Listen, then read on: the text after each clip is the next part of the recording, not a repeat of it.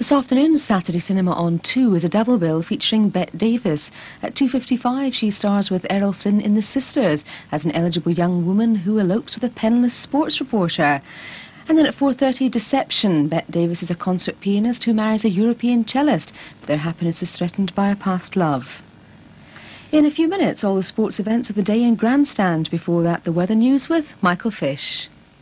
Good afternoon to you. Today's the start of the football season, but fortunately nobody's told the weather because it does look like a taste of summer virtually everywhere, but there are fronts around, so there will be some wet and windy weather, at least in the north. Now this is what we have at the moment. This frontal system is going to come down to around about the borders before grinding to a halt, fizzling out, and then we have some more out there on the Atlantic, and those are going to more or less do a repeat performance during the course of tomorrow. And high pressure, you see, keeping the south fairly dry. There was a lump of cloud across the south earlier on today, but that's breaking up.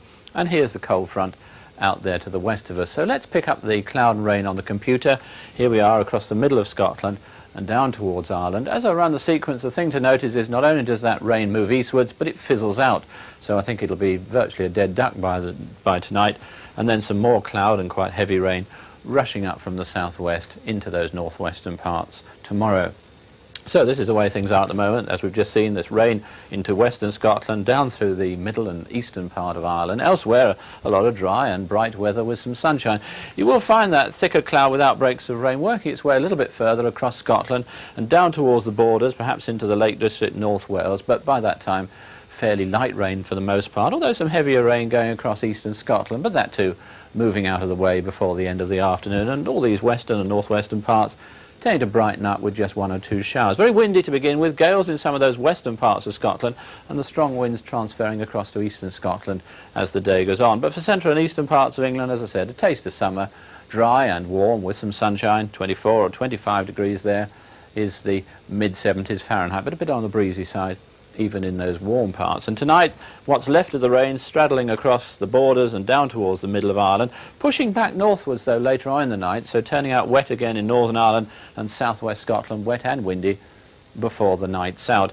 Temperatures, well, it's going to be quite a mild night actually, and still a pretty windy one in those western areas. And then tomorrow, virtually a repeat performance of today. So that's the rain starting off across southwest Scotland, Northern Ireland, continuing to push north and east during the course of the day, once more followed by brighter weather with just one or two showers. And the rain, I should think, by the end of the afternoon through northern parts of England and Wales, so the southeast getting away with, for the most part, another fine warm day, although it will tend to cloud over towards evening. And that's all.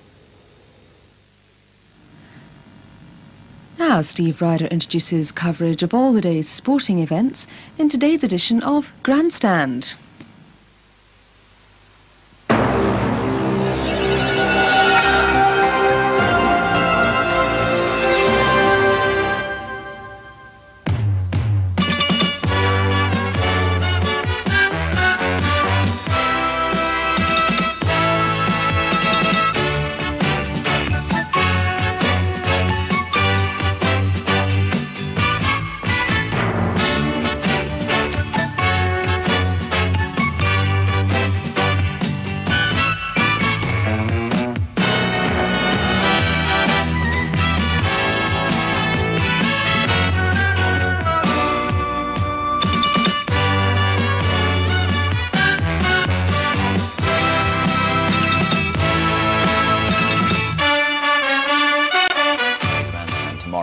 We're moving on to the pool, action from the European Swimming Championships. That's after the lunchtime news from Moira Stuart. Good afternoon. The Central Committee of the Polish Communist Party is meeting to discuss the appointment of Poland's next Prime Minister. It's expected that the Solidarity journalist Tadeusz Mazowiecki will be asked to form a coalition government with Solidarity and two minor parties. A formal announcement is expected later today. Misha Glenny reports from Warsaw.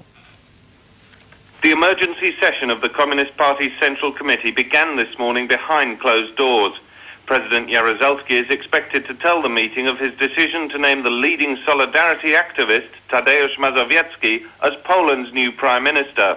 There is strong opposition in the Communist Party to the prospect of a Solidarity-led government, but there is also a faction which favours cooperation with the trades union. If Mr. Mazowiecki does form the next government, it will be Poland's first non-communist administration in over 40 years. Misha Glenny, BBC News, Warsaw. Iran's new president has dropped a number of hardline anti-Western ministers from his cabinet. Most prominent is the Interior Minister, Ali Akbar Mutashami. He helped set up the Hezbollah group in Lebanon, which has been blamed for taking Western hostages.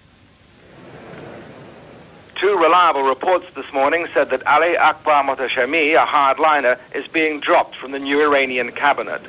Mr. Mutashami is a prime mover of the export of Islamic revolution and is relentlessly anti-Western. His departure would be a significant sign that President Rafsanjani intends to steer Iran in new directions. But no sooner had the story emerged than half Iran's parliament had objected, urging the president to retain the radical minister. The next 24 hours will show whether president or parliament prevails. Tim Llewellyn, BBC News in the Middle East. Here, the Director of Public Prosecutions is to decide whether two men, one of them a diplomat, should face criminal charges. The two, both British, were detained by police under the Prevention of Terrorism Act, then bailed. Andrew Balfour, who lives at Weybridge in Surrey, has worked at embassies in several Middle Eastern countries. He was recalled some weeks ago from his latest post as Vice-Consul in Dubai. The businessman who was kidnapped from his home in Surrey on Monday has been reunited with his family. Police now say that Victor Cracknell escaped from a remote farmhouse in Devon after he'd been blindfolded with a wire noose around his neck. His wife and father negotiated with the kidnappers from their home in Guildford, and police say that a ransom was paid. 3 men and 3 women who were arrested yesterday have been taken from Exeter to Surrey for questioning. 6 American relatives of victims of the Lockerbie disaster have arrived in Britain to press for more effective action to prevent terrorism. 270 people died when a bomb blew up aboard Pan Am Flight 103 over Lockerbie last December. The 6, all members of the pressure group victims of Pan Am Flight 103, say words of condemnation are no longer enough. They want action to fight terrorism, and they want to see international cooperation at government level to step up security. We feel that the governments of the free world are handling the issue of terrorism incompetently and inadequately, and we'll be discussing that at length tomorrow. Airport airline security, and to our dismay and disbelief, we found out on December 21st that it doesn't exist. And there must be an active partnership between the governments and the airlines, and we will be forwarding that cause. During their stay, they'll be meeting government and airline officials in London, as well as travelling to Lockerbie to meet the local people and discuss the progress of the criminal investigation. British Airways flights have been getting back to normal after yesterday's 24-hour strike by cabin crew over the sacking of a colleague. There have been delays this morning, but British Airways says most domestic and European flights are now leaving on time. Staff at Heathrow and Gatwick have signed undertakings that they won't take further action.